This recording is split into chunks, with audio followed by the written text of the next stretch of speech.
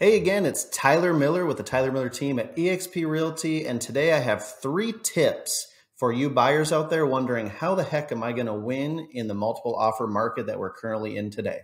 All right, tip number 1 is to be upfront and open with your real estate agent so that we know what we're working with. For example, if you have a home to sell and you want to go buy a house, there's a totally different game plan that goes into winning in multiple offers than if you were just a first-time home buyer with a rent lease that was expiring. There's so much unpacking that we have to do up front to know exactly what options we have to give you that perfect game plan to go and compete in multiple offers.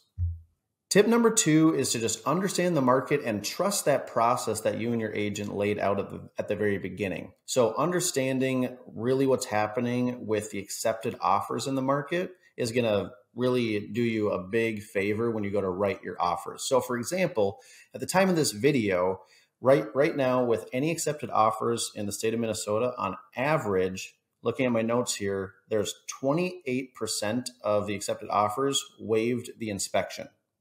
10% of those offers were cash. Let's see, contingent on the sale of a buyer's home, only 15% of the time. So if you're a buyer that has a home to sell, needs a loan, and doesn't want to waive their inspection, just know that that's totally possible, but we need to know that up front so we can really game plan the type of properties we want to show you to make sure that we can compete in that situation. Tip number 3, did you know that residential real estate is actually incredibly emotional? Because it's not just a simple math equation, okay? When you go to sell your house, you have done so much to that property, you've owned it for X amount of years, you know that you want to give it to the right person. It may not just be about the money. It could be about whatever you want it to be about.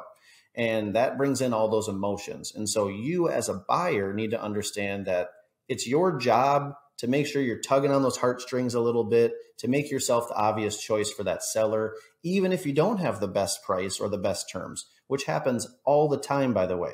So make sure that you're willing to write that letter to the seller telling them about your family and that your daughter wants to be in this school district, or you've been around this neighborhood forever and you can't imagine living anywhere else.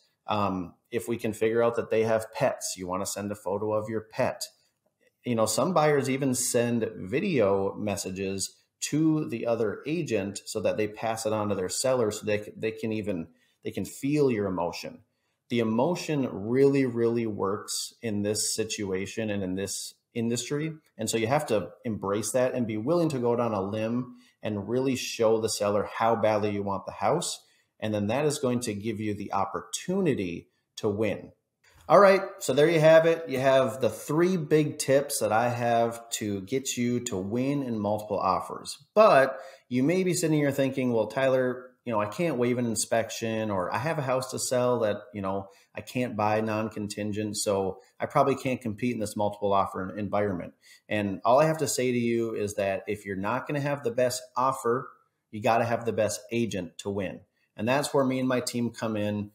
We get people's offers accepted all the time when they're not the best price or the best terms, because it all comes down to having that perfect game plan and that strategy that you start at the very beginning with me and my team.